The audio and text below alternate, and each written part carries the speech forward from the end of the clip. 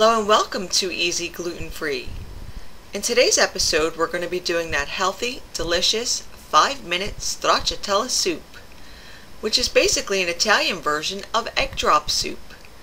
And Stracciatella translates to mean little rags, which is what the egg and spinach look like when the soup is done.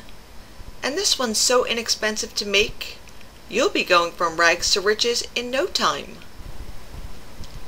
Now to make this, you're going to need 9 ounces of baby spinach, and I like to rinse it even if the bag says it's washed. About 4 cups of chicken broth, and I've got a homemade variety here that I pulled out of the freezer last night. But you could just as easily use any good quality gluten-free broth. We'll also need 4 eggs and 4 tablespoons of pecorino romano. Okay, now in a medium pot, bring the broth up to a boil.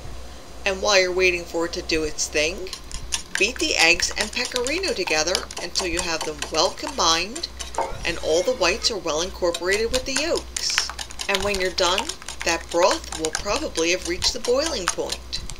Slowly stream in the egg mixture, add the baby spinach, and it barely needs a minute to wilt, and then this quick, delicious, budget-friendly soup is ready to serve. Top it with a little more pecorino, maybe a sprinkle of cayenne, a drizzle of your best extra virgin olive oil, and you've got a quick bowl of Italian comfort food that I challenge anybody to beat in 5 minutes.